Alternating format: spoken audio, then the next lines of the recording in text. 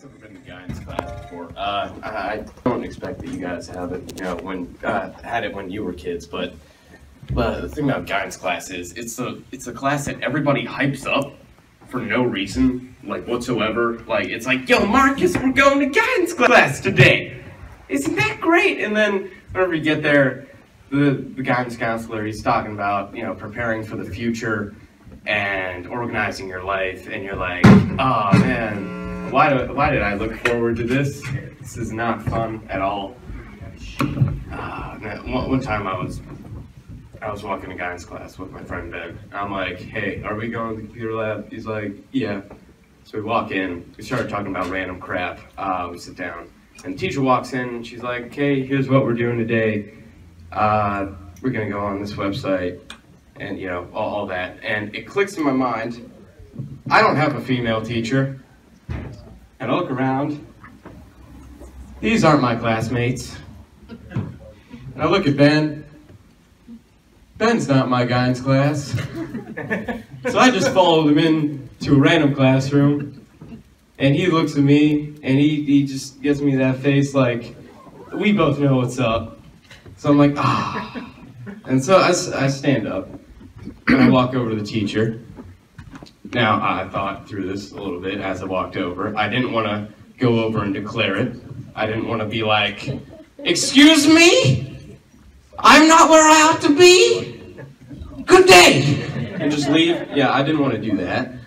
But I also didn't want to just go over and be like, so I was walking with my friend Ben, and we go through the hallway, and I can't believe it. I thought I was really close, but I wasn't. Okay, bye. Yeah, I didn't want to do that. So what I decided on doing was I walked over and I whispered very loudly for the entire class to hear, I'm in the wrong class. I'm going to leave now. And I just power walked out. So the thing was, I didn't even take a pass. Like, I have this weird reputation at my school where it's like, oh, he's a kid who works in the TV studio. He doesn't need a pass to go places. He can do whatever he wants.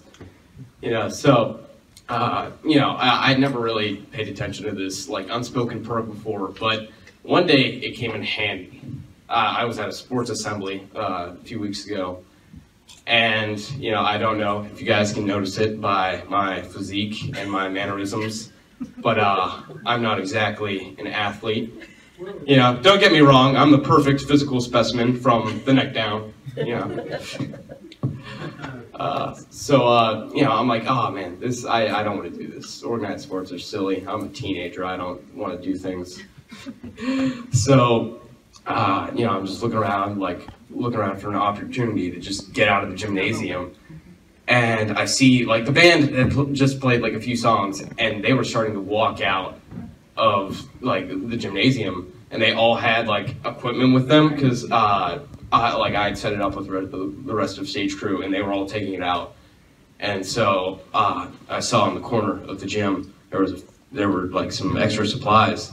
I'm like, oh, this is my chance. And so I was at the top of the bleachers, and I run down the bleachers across the gymnasium as people are presenting their sport. It's like, this is the people on my football team. And then right in the background, like, I'm running through. And I grab, like, just random equipment, and I run over the band, and I pretend to be part of the band. I'm just walking along. And like the band director, he comes up to me. He's like, Rhett, what are you doing? I'm like, I'm taking supplies out. He's like, you didn't need to do that, but okay. And he just let me go. So at this point in my performance, I talked to my editor a bit. Like, I read this off to him, and the way I organize all this, I have like what I call in my head bits.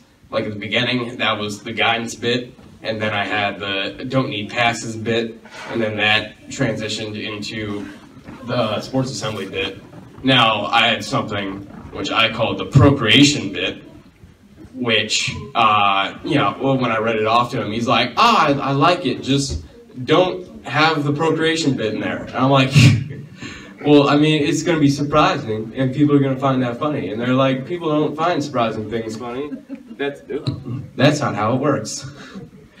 So I'm not going to do that.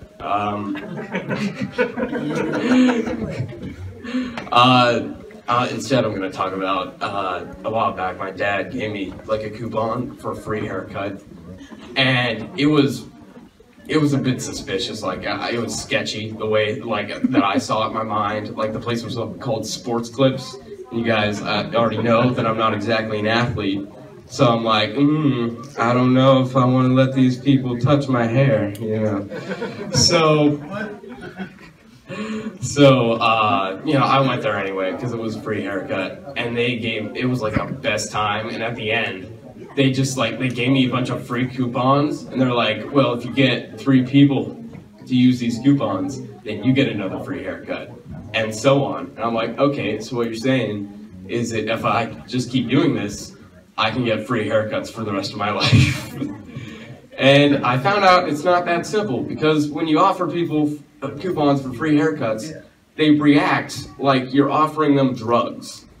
It's the weirdest thing. Like, some people, you offer them the free haircut coupon, and they're like, "Ah, thanks, man. I'll use this sometime." That's the rare person. Most people, they'll just kind of look at the free coupon. They'll be like, I get my haircut somewhere else, so no, thank you. And they just get real nervous. But the one thing that will never happen in that comparison is that when I offer someone a coupon for a free haircut, they will never accuse me of being a cop. Thank you very much. I'm Rhett Hoffer. I actually wasn't a first-timer. I'm a first-timer here, but this is like my 4th time doing stand-up, just so you know that I have a little bit of experience. Thank you.